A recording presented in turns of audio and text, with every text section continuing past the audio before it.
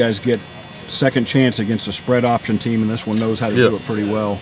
Yeah. How excited are you as a guy in the middle of the defense to kind of show you guys have grown in a couple weeks? I'm very excited. I'm ready to get down, and we gotta go through practice. Just gonna try to have a great week of practice, and try to get down there and try to redeem ourselves.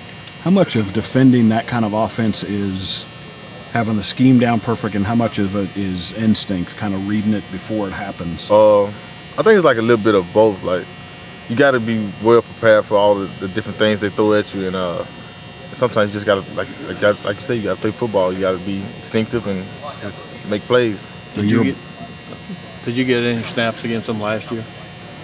Yeah, I did. I got some snaps last year at defensive end, though.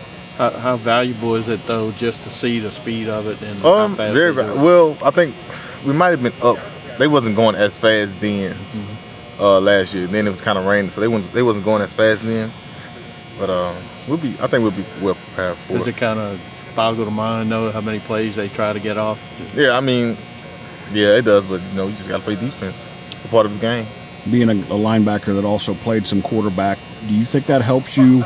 Yeah, it does. Read option? It kind of does. I've seen it in high school sometime, and it helps out a little bit. You kind of feel like that helps you know? Yeah, mentally. It helps me out mentally to know, what they're doing and how they're trying to scheme us up. How does when teams back in the way before you were born played that wishbone? I'm sure you've seen a little bit of that. I used to hear about it all the time. It would be hard for defenses to see it if their team didn't do it. Your team does some of the spread and obviously the up tempo.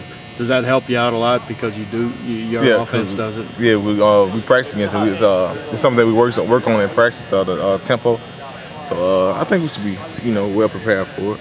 What's a middle linebacker's role against the read option? What do you have to make sure you're doing well? Make sure we're getting all the calls and checks and stuff in. Make sure we're getting all the calls in and all the checks in. What about once the ball's snapped? Once the ball snapped, seeing our keys and reacting to the ball. How do you compare Marshall to Prescott? I think he's smaller. He's probably a little faster, a little more shifty than he is.